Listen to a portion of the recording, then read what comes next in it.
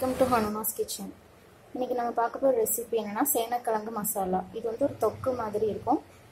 இது வந்து சாம்பார் சாதம், தயிர் சாதம், மோர் குழம்பு இதெல்லாம் நல்லா இருக்கும். சப்பாத்திக்கு கூட இது நல்லா இருக்கும்.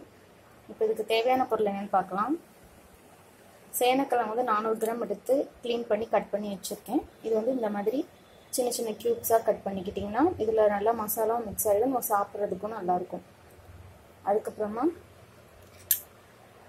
ஒரு டேபிள் ஸ்பூன் இஞ்சி பூண்டு பேஸ்ட், ஒரு நெல்லிக்காய் அளவு புளி ஊற வச்சிருக்கேன். அப்புறமா ஒரு பெரிய தக்காளி பொடி பொடியாக கட் பண்ணி வச்சிருக்கேன். 2 ஸ்மால் சைஸ் பெரிய வெங்காயத்தை வந்து சின்ன சின்னதாக கட் பண்ணியிருக்கேன். இது வந்து கொத்தமல்லி இலை, ஒரே ஒரு பச்சை மிளகாய், கருவேப்பிலை. நம்ம வந்து இந்த கிழங்கு வந்து முங்குற அளவுக்கு லைட்டாக தண்ணி ஊற்றி ஒரு விசில் வச்சு எடுத்துக்கலாம். நல்லா வெந்துடும்.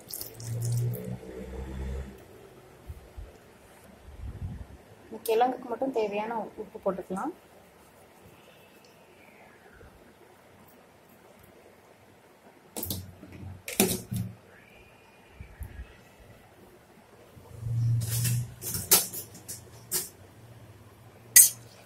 இப்போ இதை ஒரே ஒரு விசில் விட்டு எடுத்துக்கலாம்.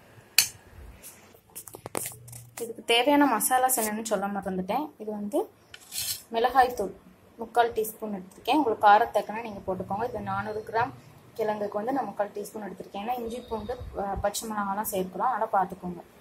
ஜீரகத்தூள் வந்து 1/2 டீஸ்பூன். இது வந்து தனியாத்தூள் 1 டீஸ்பூன். அப்புறமா இது வந்து மஞ்சள் தூள் வந்து ஒரு 1/4 டீஸ்பூன் எடுத்துக்கோங்க.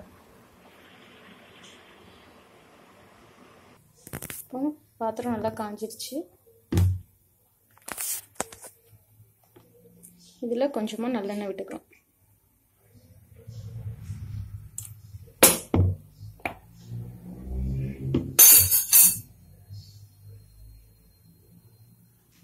எண்ணெய் நல்லா காஞ்சதும்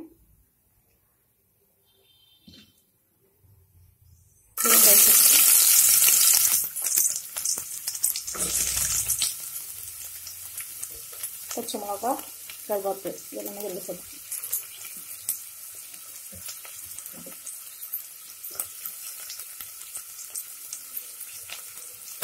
வெங்காயம் நல்லா வதங்கணும்.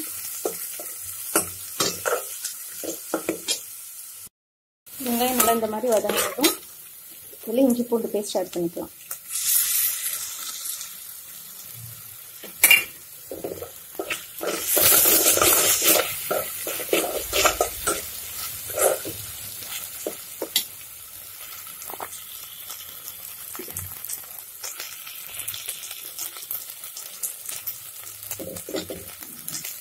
இஞ்சி பூண்டோட பச்சை ஸ்மெல் போனதும் தக்காளி ஆட் பண்ணிக்கலாம்.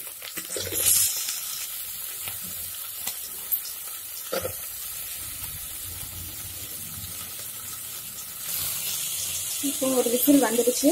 இது ப்ரெஷர் ரிலீஸ் ஆகிறோட வெயிட் பண்ணணும். இப்போ தக்காளி நல்லா வதங்கி போட்டு இது கூட நம்ம வந்து மசாலாலாம் ஆட் பண்ணிக்கலாம்.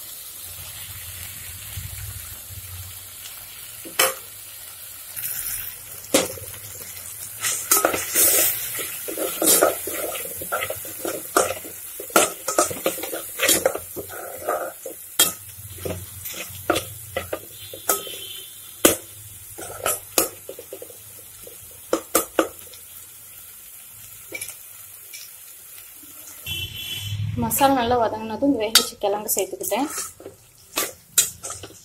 இதை நல்லா இந்த மசாலோட மிக்ஸ் பண்ணிக்கலாம். இப்போ நம்ம கரைச்சி வச்சிருக்கோம்ல புளி, அந்த புளி வந்து ஆட் பண்ணிக்கலாம். ரொம்ப தண்ணியாக கரைச்சதுக்கு கொஞ்சம் கட்டியாக கரைச்சிக்கோங்க. ஏன்னா இதுக்கு மேலே அதிகமாக நம்ம தண்ணி சேர்க்கக்கூடாது. ஆல்ரெடி கிழங்கு வெந்துருச்சு.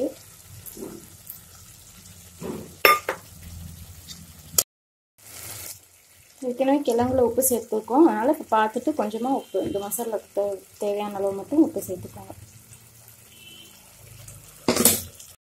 இப்போ தொக்கு ரெடி ஆயிடுச்சு. அடுப்பு ஆஃப் பண்ணிக்கலாம்.